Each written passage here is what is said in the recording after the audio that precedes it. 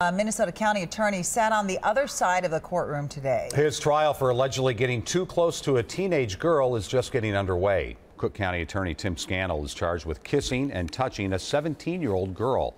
Scannell blames the relationship on mental trauma that he suffered after he was shot on the job in a St. Louis County courtroom.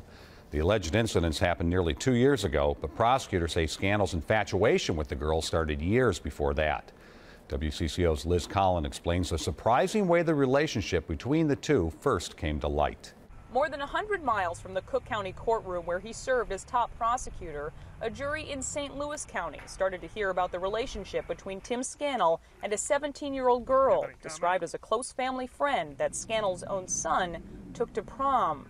Prosecutors say as she grew up, Scannell developed a fascination with that girl. At one point, prosecutors say he sent her a Facebook message wishing he were 30 years younger. On the stand, Scannell's sister testified that she was the first to raise a red flag.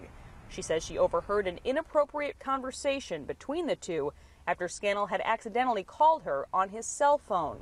The girl took the stand to say the relationship quickly progressed 2 summers ago, meeting several times a week on an isolated road in the back seat of Scannell's minivan, talking, kissing, and touching, testifying that Scannell told her, quote, he wouldn't get in trouble as long as there was no penetration.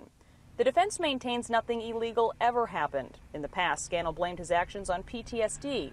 He says he suffered since being shot inside his courthouse after prosecuting a man for sexually assaulting minor girls. Ultimately, the jury will have to decide if Scannell was in a position of power over the girl at the time of their relationship, a decision that could potentially send Scannell to prison for several years.